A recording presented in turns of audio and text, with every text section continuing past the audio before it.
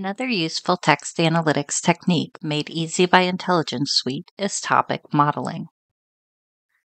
I'm going to minimize my configuration window so that I have more blank canvas available. Drag a topic modeling tool onto your canvas. Make a manual connection between the data cleansing tool from step 11 and the topic modeling tool. The text field that we want to analyze is the MD&A field. Your instructor will provide more guidance on the appropriate number of topics. In my video example, I'm going to start with 5 topics. Unless otherwise directed by your instructor, leave the remaining default configurations. I'm going to scroll down so that you can see my menu a little bit better. Right-click on the topic modeling tool and select the option to add all browses. As you can see, this adds a browse tool after each of the output anchors. Annotate the topic modeling tool with step 13, and then annotate each of the browse tools as follows.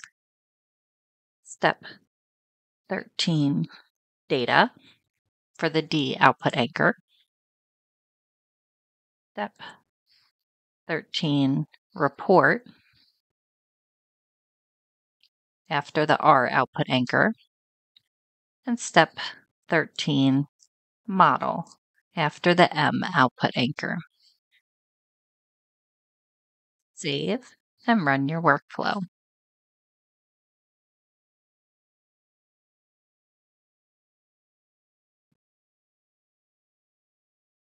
You can then click on the various anchors to view the results. Great job! You have learned how to create and view the results of topic modeling.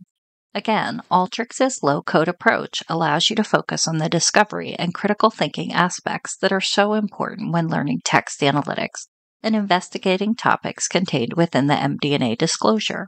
In the next video, you will learn how to conduct sentiment analysis, group that analysis by useful categories, and then export the data into an Excel file.